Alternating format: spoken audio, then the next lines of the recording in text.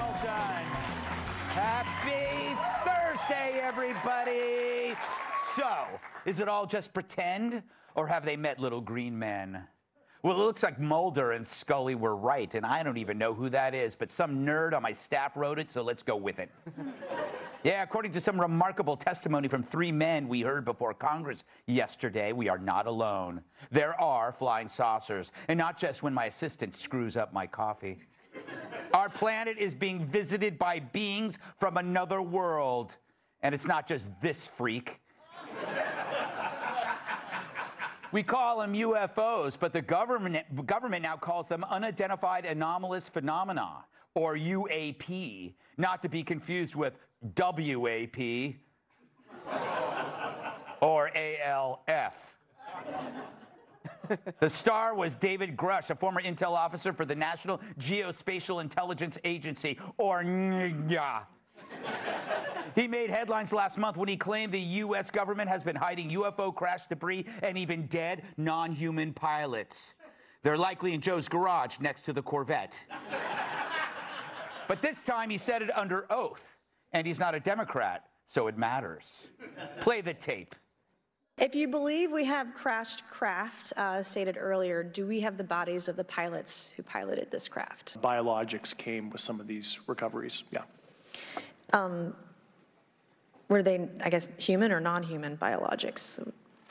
Non-human, and that was the assessment of people with direct knowledge on the program I talked to that are currently still on the program. So they're aliens, but they're dead. Guess they probably killed themselves when they learned I was married. It happens a lot. So what does a biologic look like? Well, we don't know, but they're considered non-human. So let's start there. Remember that creature? He was here on Earth for a few years, then disappeared. I'm pretty sure he was from the planet Jackass. So, is Grush credible? Here's what our guy, Walter Kern, said on the show last week. I know the whistleblower. I know Dave Grush. Okay. He's actually a very sincere guy. America, though, may get its wish. It may see a congressional hearing at which all our big shots are there arranged behind their desks with their glasses of ice water, and they out the existence of aliens, and suddenly a blue beam comes into the room, vaporizes Chuck Schumer, etc. So he predicted a lot of that. Is he right there? I mean, people are starting to act really weird. Could aliens be responsible for this behavior? I love hot dogs. I love them in buns. I love them outside of buns. I love them with baked beans. I just like hot dogs. It's the best, best meat there is, without question.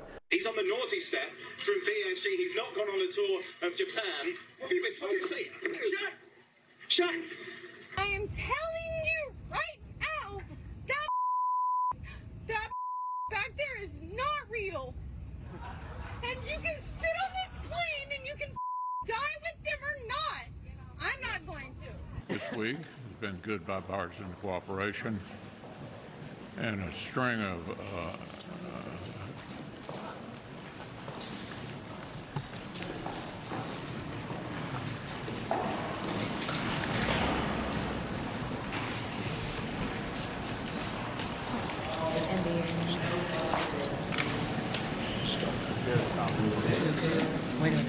Are you good?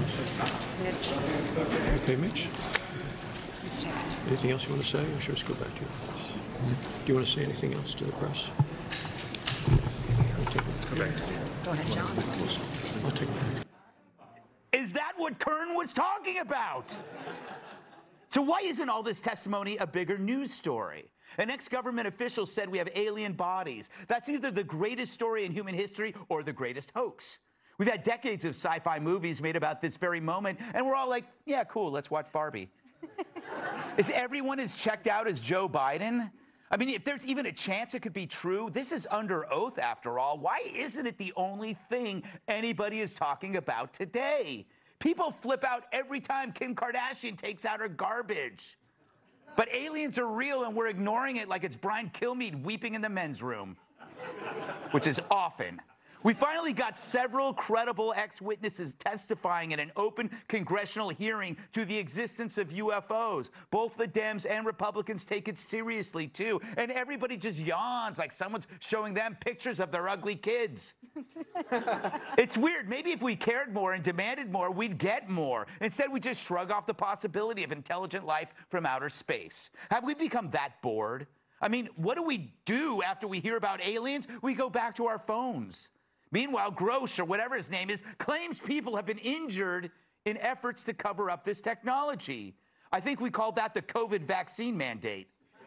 Do you have any personal knowledge of people who have been harmed or injured in efforts to cover up or conceal these extraterrestrial technology? Yes. Anyone been murdered that you would that you know of or have heard of, I guess? I have to be careful asking that question. I directed people with that knowledge to the appropriate authorities.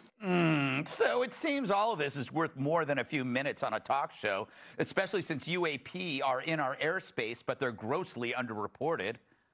UAP are in our airspace, but they are grossly underreported. These sightings are not rare or isolated, they are routine. Are there common characteristics to the UAPs that have been cited by different pilots, and can you describe what the convergence of descriptions is? Certainly.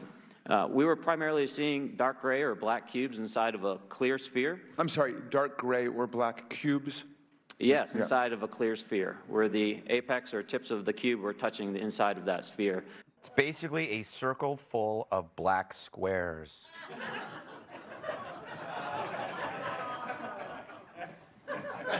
Sounds intriguing.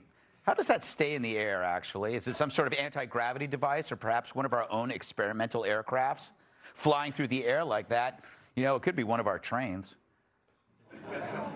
Maybe it's the machine they used to lower Joy Behar into her pants. Here's another ex-Navy pilot when asked about his 2004 encounter with a UFO. Based off of each of your experiences and observations, do you believe UAPs pose a potential threat to our national security? Yes, and here's why. The technology that we faced was far superior than anything that we had, and you could put that anywhere. If you had one, you captured one, you reverse engineered it, you got it to work, you're talking something that can go into space, go someplace, drop down in a matter of seconds, do whatever it wants, and leave. And there's nothing we can do about it. Sounds like he's describing me at a Starbucks bathroom. But we can't let flight technology fall into the wrong hands like the Russians or worse, Spirit Air.